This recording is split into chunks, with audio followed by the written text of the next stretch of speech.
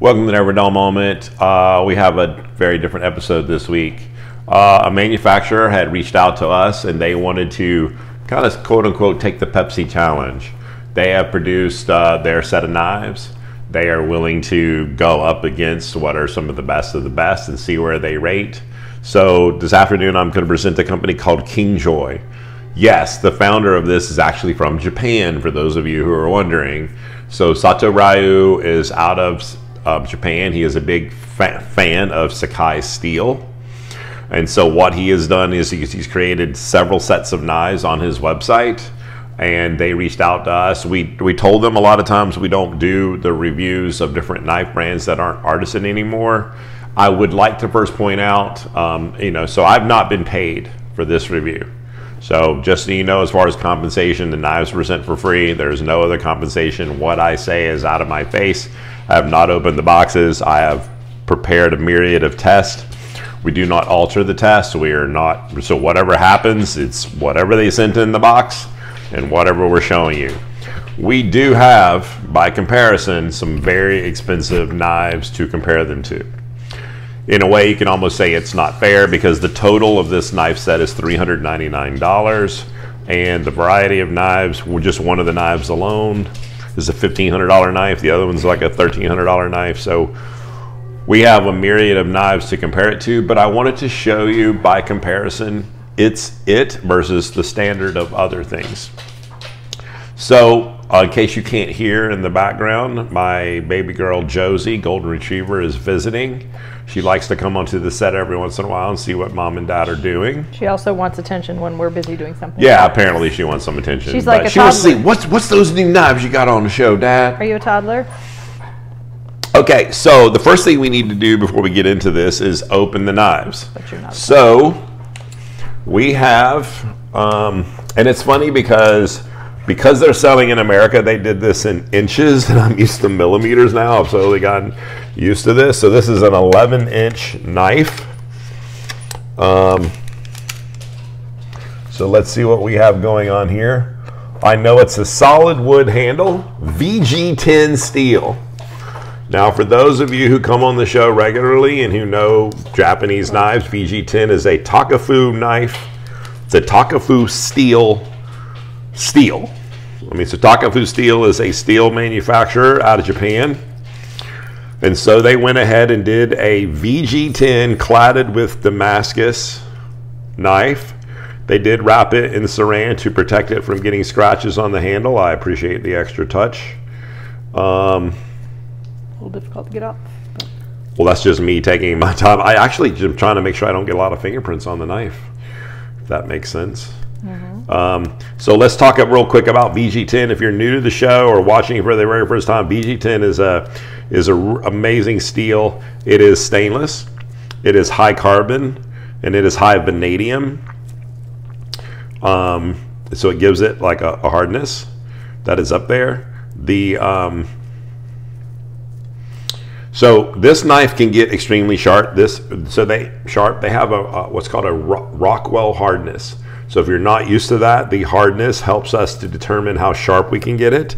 The harder the knife, the sharper you can get it, but at the same time, the more brittle the edge can be. And every manufacturer has to figure out, just looking at the box, nice box, every manufacturer has to figure out what they want to do. Your average Japanese knife is 61 and up. This is right at 61.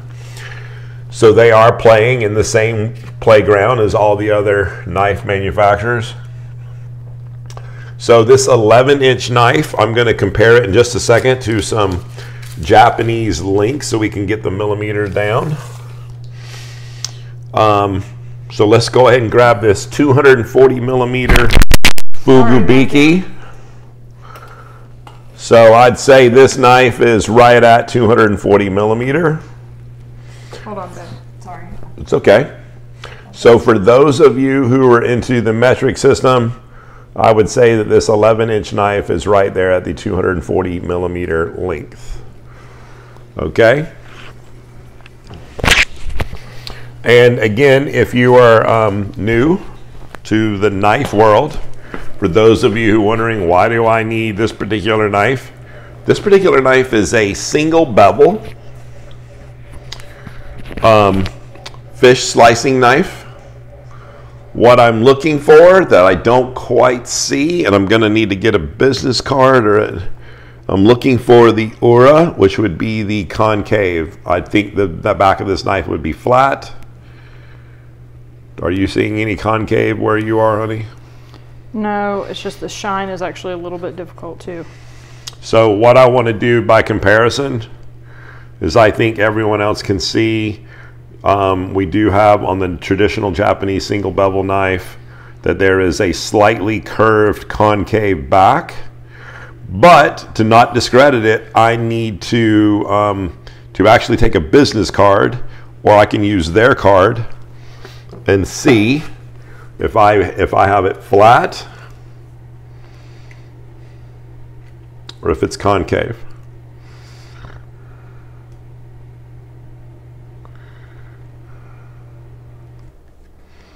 Hard to say if the business card itself was flat too. I think the business card itself isn't flat. I'm gonna lay it down on here. So again, I do think this is a flat back, no uroshi on the back, but single bevel. And let me explain to you, this is a fish slicing knife. Okay, and we will go ahead, let me close this box and give it a comparison to some other knives. The first knife I'm going to compare it to is another Yanagiba. This particular Yanagiba is quite a bit larger at 300 millimeter. You'll notice it has a thicker spine. It retails at $1,500. It is a high carbon steel knife, which means it can rust and get a patina. The steel that is being used for this VG10 knife is not going to give you that problem. It is going to not have corrosion, and remember, you're going to be dealing with a wet fish the entire time. The Japanese chef doing sushi would have to wipe down the Yanagiba that he's using. You will not have that problem with the VG10. It's going to be a little bit more like less fuss, you might say. Okay, being a little bit thinner, it's going to help slice through the food. You can see that it mimics the traditional handle. I do want to point out that it is the traditional octagonal handle, and that the wood that is used is not faux wood or veneer. It is actually solid, regular wood. They do have the nickel ringers on there. And the one thing that they did that's a little bit different, it's a full tang. So the metal of this knife actually extends all the way through to the bottom, where on the traditional Japanese knife it generally comes about halfway. I can't tell if that is discoloration from the coloration of the horn that is being used, or if that's the end of the tang of the metal coming through. So it could be the color of the horn that's being used on the end of this, or the metal. But what that means is as far as the weight, like it goes completely through instead of stopping halfway. The fit and finish on it is quite flush. Yep. And let's go ahead and again look at the comparison to other Japanese knives. The fit and finish being quite flush, which is what you would want to see. Now I'm going to go ahead and compare this as well to what's called Hanyaki Kuritsuke. This knife has never been used. It's extremely high value. It will not be used on this show ever. Again, the fit and finish, you can see that the horn on this, they're both very similar. So as far as like following the traditions of Japan, the Okingjoy company wanted to do that. Oh, sorry. In a moment, we will display how you use this knife. But this single bevel knife, having the VG10, if you're using it for the fish, you should keep a sharp edge for a very long time. VG10 holds it still. Let's try that again. VG10 holds its edge extremely well. You should be slicing fish. So because what you're doing is a very tender, delicate thing, if you use a good cutting board, edge grain, end grain, wood, some of the synthetic rubber that's coming out of Japan.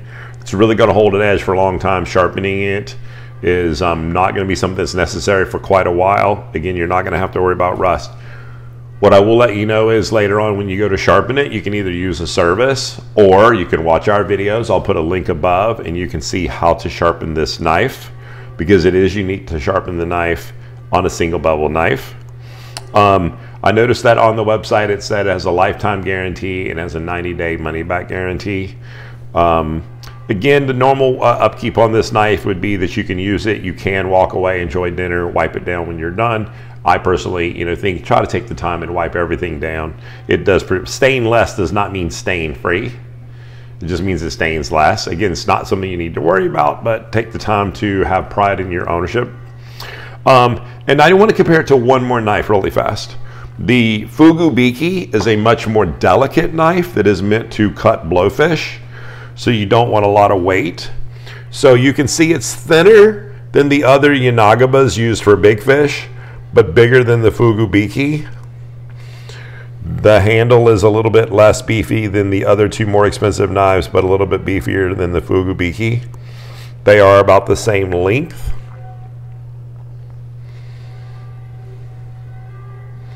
So again, it's not going to be too heavy on your hand. Again, if a really nice knife like this with a sharp edge is so that way when you're cutting fish, you don't tether the edges. When you're looking at your sushi, you really want your presentation to be nice. We eat with our eyes, so having a nice clean edge is important. I will do a paper test on it in just a moment.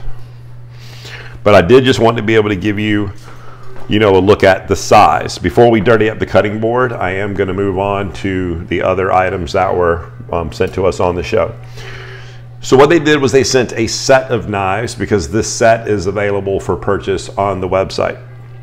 So in this set will be some knives that you would use not for the fish, but for the other things that you would be doing in the kitchen. So this set of knives, we have what is called a Nakiri.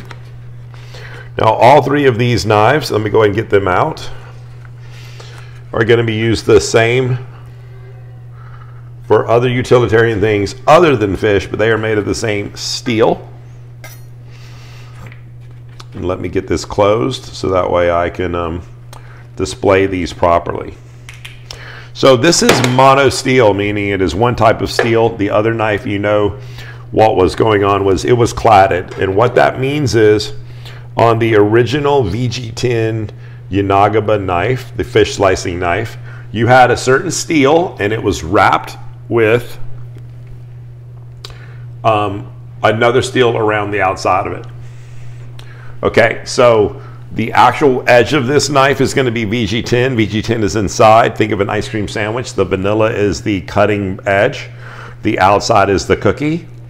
And so the steel on the outside, the Damascus, is nice for looks. It does not contribute anything to performance. It is something that people tend to love to see. It will help to protect the brittleness of the VG10 blade. We only really need the blade of it to be VG10. With that being said, these knives are going to be mono steel. Mono steel meaning the entire blade is made of one steel. Again, a full tang knife, all three of these. This particular steel is the Asian version of German steel. We are used to, okay, so this particular steel has a name, and I'm see if I can make sure I get this right. So it is CR5 MOV 15. Now, to those of us who know knife stuff, it seems like we've heard that before. So CR5 sounds a lot like 15 CR, and instead of MOV 15, we have 50. So basically I'm saying that there's another steel that's German that we are used to seeing, and the German steel is used in Victorinox and it's used in some of the Wusthof and stuff like that. What's nice about the German steel or this Japanese version of that, it's going to have more flex. For those of you who are used to more Western knives, you're going to see that the steel has a little more flex. Now, if you've ever taken a big piece, like a big vegetable, say like butternut squash, and you get your knife stuck in there. Not that your knife's not sharp, but it's a big vegetable. If the knife kind of gets stuck. These can bend a little bit to kind of get it out, but if you had a really hard knife, you would break your knife. The goal is keep your knife sharp so you don't really have that problem, and to use the proper knife for what's going on, and which is what we're going to show you.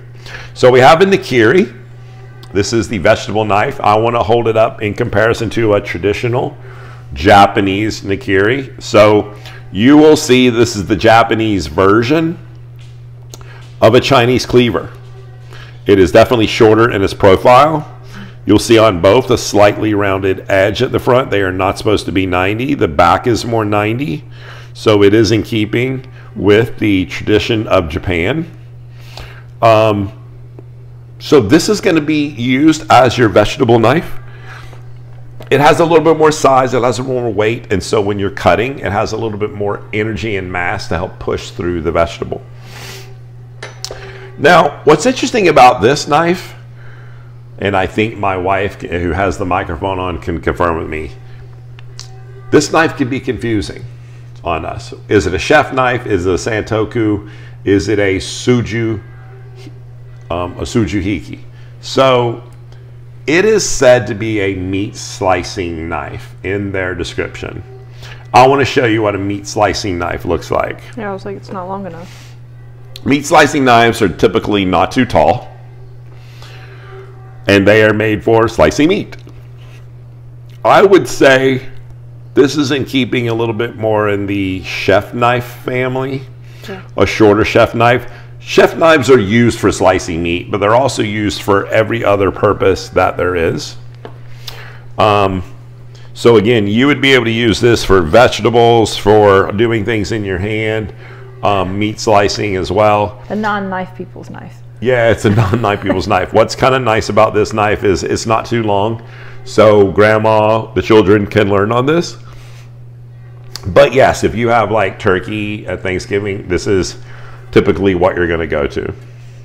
And then we have the knife that I think for most of you would be kind of confused by. It is a utility knife.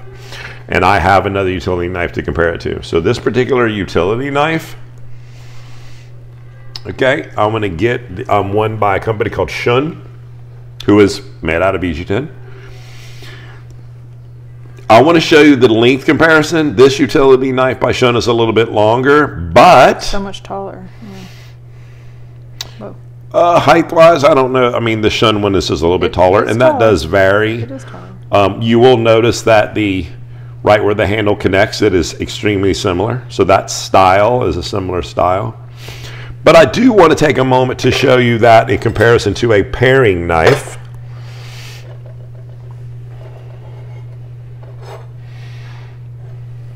So a paring knife would be shorter. So their utility knife is longer than a paring knife, shorter than some of the utilities. And so you might ask yourself, how do you use those?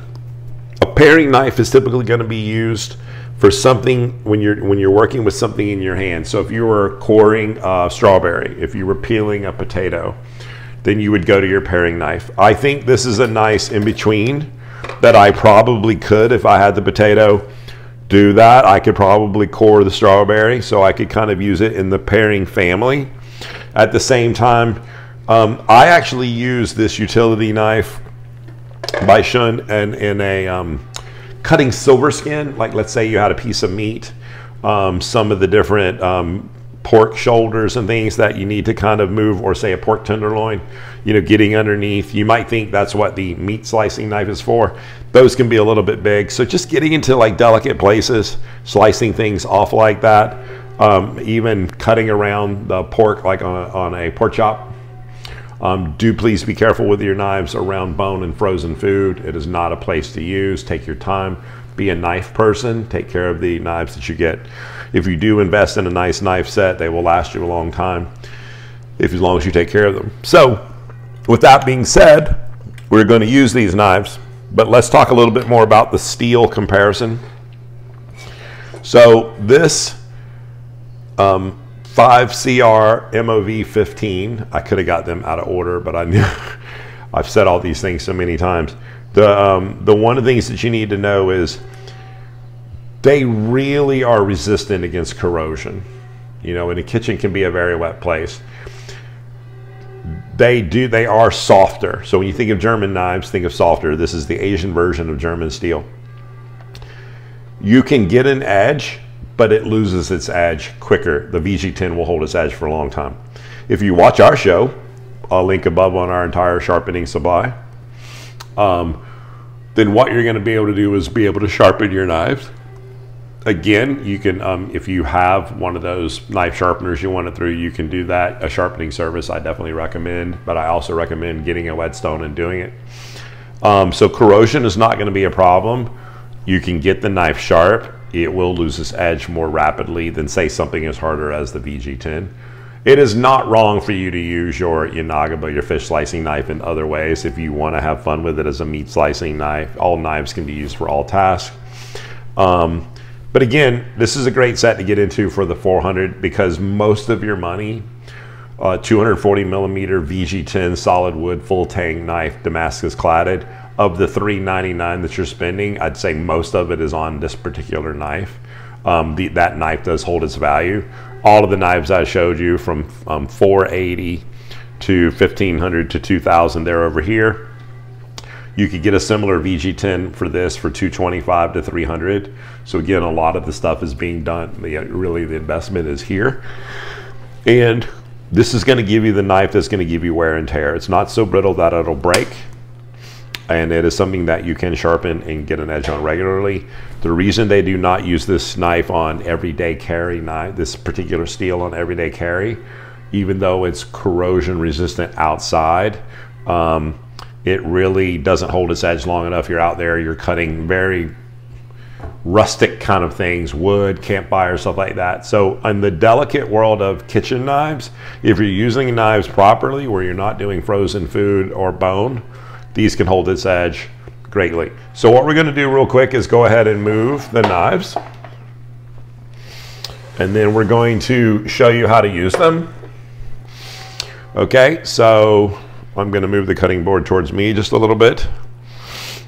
Okay, so I'm going to first get into, let's say, the paring knife. If I wanted to do something a little bit more delicate, if I needed to core, let's say I wanted to hollow out this pepper because I want to do some type of stuffed peppers, then this might be where I'm going to be doing that.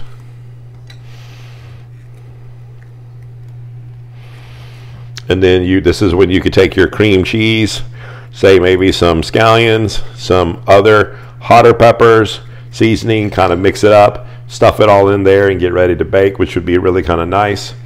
Again, if you wanted to do, if you have smaller hands and you wanted to do something where you wanted to julienne,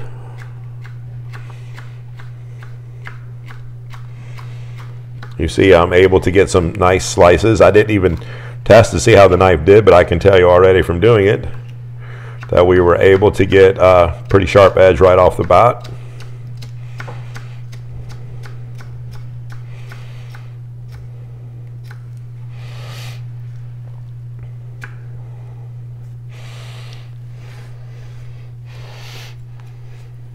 So my wife would agree that we typically don't do a paper test on a knife that's already been used. Nope. But we'll do it anyway. So, okay. So we had a good cut. It sounded decent. It sounded great. I mean, it sounded smooth. We didn't hear any spots on the knife. Again, the nice thing is the knife itself is wet, and I'm not going to worry about corrosion as I set it to the side. We're going to use the vegetable knife. We're going to do a pepper. In case you've never seen how to do a pepper, just slice off the top, slice off the bottom. I would definitely reserve. Then slice into, lay the knife flat, roll the pepper so that way it pulls away, and then just lay the pepper down so that way you can stay flush with the membrane. The membrane itself is bitter, so it's nice to get, if you want to be picky and if things are, need to be economical, definitely don't, get rid of that little bit that you might have missed. Now, if you'll remember, again, we haven't tested sharpness, but if you remember, these peppers have a skin on the back. So I definitely know a dull knife tends to bounce. So let's see.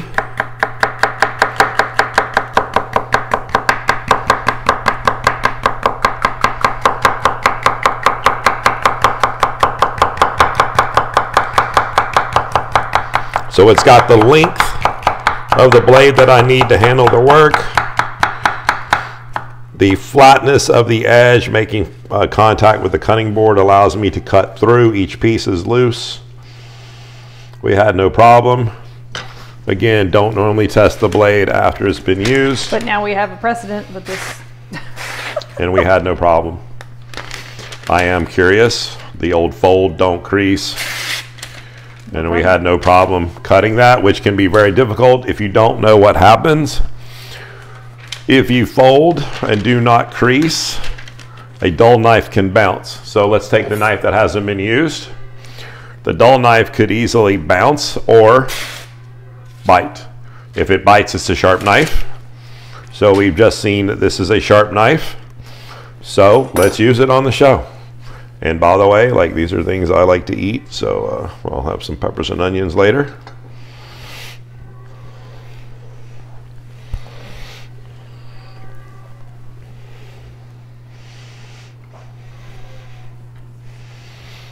Okay, so you can see that that was no problem. That was an easy bite. Let's go ahead and make sure that we don't eat paper later. You would say, Greg, could you use the vegetable knife for this? Sure, but then I wouldn't be able to show you what the chef knife looks like. It seemed to cut through it pretty easily too. I would say that I had no problems whatsoever. But this is the part of the onion cutting that my wife absolutely can't stand, because she gets afraid every time that when I'm dicing an onion that I'm going to cut myself. Because he does this like slasher move in here that, well, so we're going to cut. If you haven't seen it, you'll see it in a second. Yeah, so we're going to cut the onion two ways. We're going to do a dice, and we're going to do a cut that we would do for caramelized onions. Slicer boy, you're not wearing your apron. It's okay. Dear Lord. Okay. Okay, so for those of you watching, my fingers are going to be at the very top of the onion. I'm moving my body away from the cutting board. I'm getting the knife parallel. I want the knife to cut through the onion, not all the way through, so I can slice. So I'm going to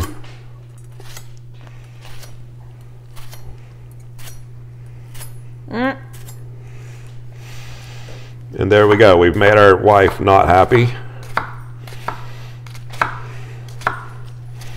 Josie Marie.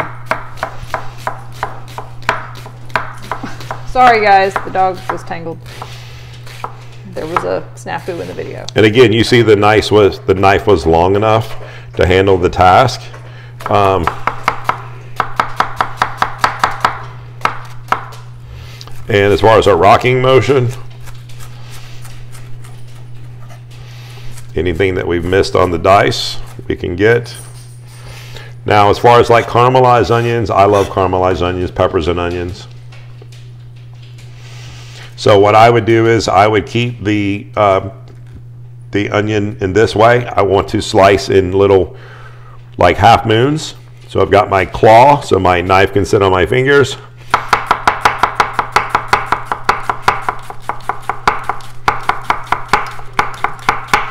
When you get about halfway, roll your onion so it's down, so you can do it again. And we're able to get nice thin slices, and we can do some caramelized onions.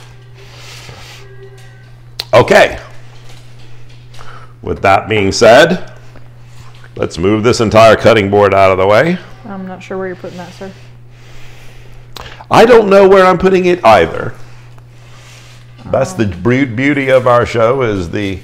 Move the knives in, and then maybe the dining room table and closer to the middle.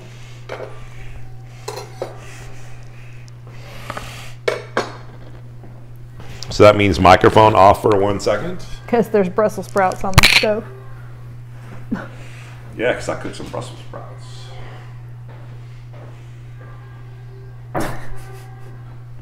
The dog's like, where are you going with that, Dad?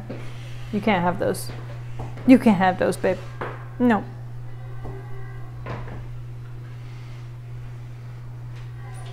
So, find your fish safe.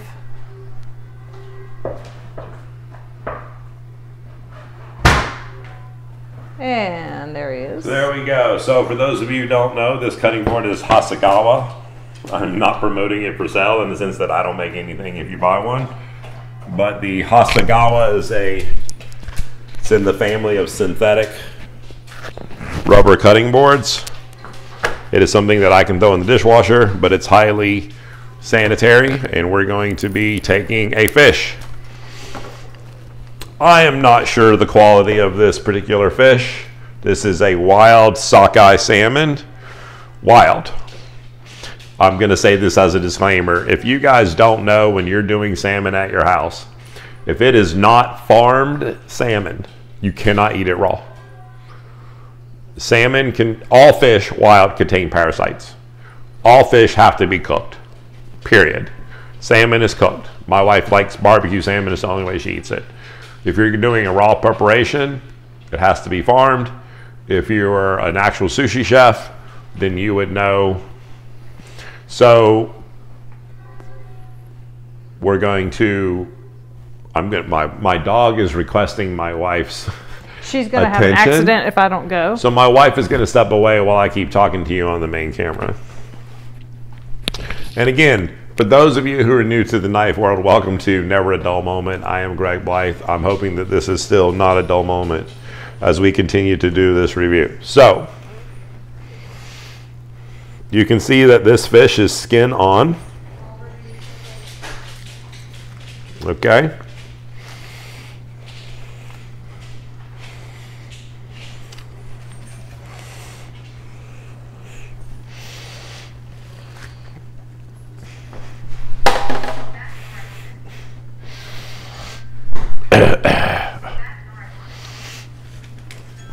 Now, before I do anything with the fish, let's test the sharpness of the knife.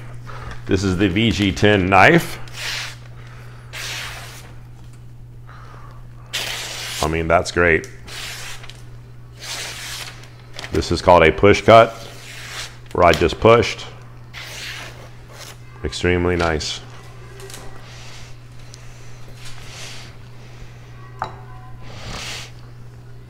So if you're new to cutting salmon, we are going to want to make a handle. So what we're going to be trying to do right now is we're going to be trying to remove the fish from the flesh. Okay? So we are going to take back here and make a handle. And I'll say this, the knife itself was so sharp that we almost cut through our handle. What? So I said we're making a handle, and then I said the knife is so sharp I almost cut through my handle. I might have cut a little bit too much for my hand. Yep. Okay. It's not a thick piece either. Yeah, so let's just go ahead and make another handle.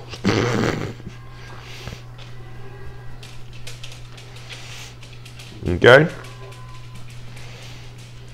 So then we're going to slide the knife underneath. We're going to grab our handle.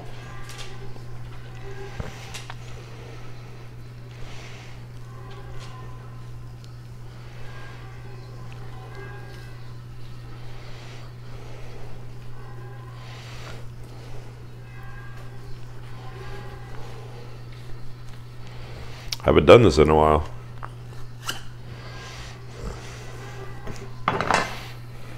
I didn't do too bad of a job. Don't blame the knife, blame the chef. I'll tell you this, the knife itself is pretty sharp.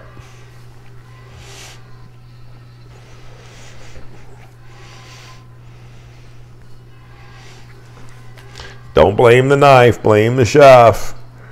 And I know the owners of the show are watching and they're like, what are you doing? The owners of the knife? I mean the owners of the knife, I'm sorry. Like, what are you doing, Greg? I am going to enjoy some barbecue salmon though.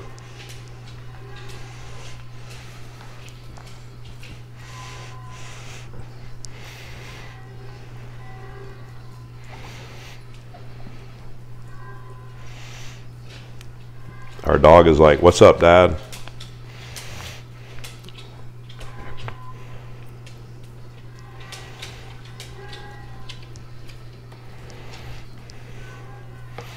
It's so funny. I'm used to being able to do this on the first try. So, but what I really like is right now I'm really having good time slicing the flesh.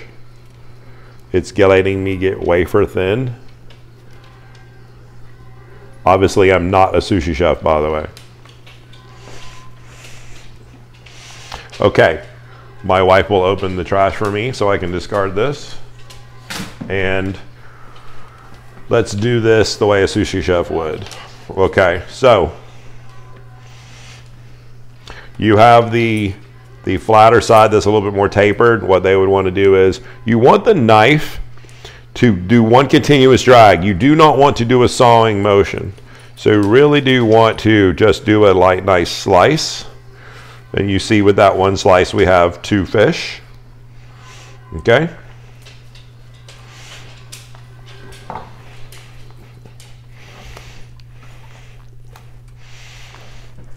And then when they're going to make their sushi, they would go ahead and get rid of the first piece. They would use that for, say, a roll of some kind. And then you really want to make sure that when you're slicing, it's just one continuous pull. And again, I might, for this particular fish, need a bigger piece. So I'm able to get the piece that I would need. Waste nothing. Make sure you make those rolls. So you're able to... Except not with this fish. Yeah, I'm not sure if Sakai salmon is being used wild. For a... Yeah, it's also wild, so you can't make sushi out of it. And again, this is not like from my fresh fish market, by the way. So I'm not sure of its age. I do apologize. But again, I just wanted to show you that they are going to lay the knife in and in a dragging motion.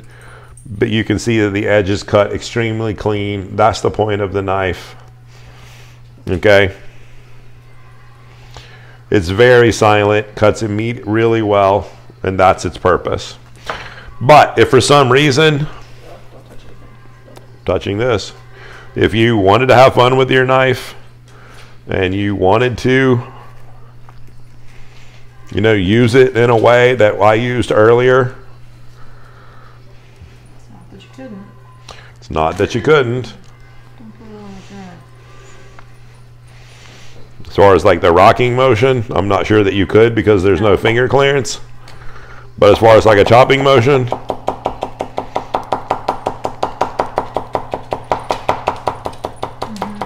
it's your knife, have fun with it. Okay, well, for Okingjoy, I will say that I'm Greg Blythe. That was definitely not a dull moment. I appreciate you checking in with us. If you want to check out their website, there'll be a link in the description. I know that this combo set normally is $3.99. I do not believe that there's a sale of any kind unless it's something that they're promoting. I'm not promoting a sale of anything. That is the price. Really good Japanese steel, the Asian version of German steel commonly used. 4 different knives. You've seen how to use them. Go and check them out. Looks pretty good to me. Good night. God bless.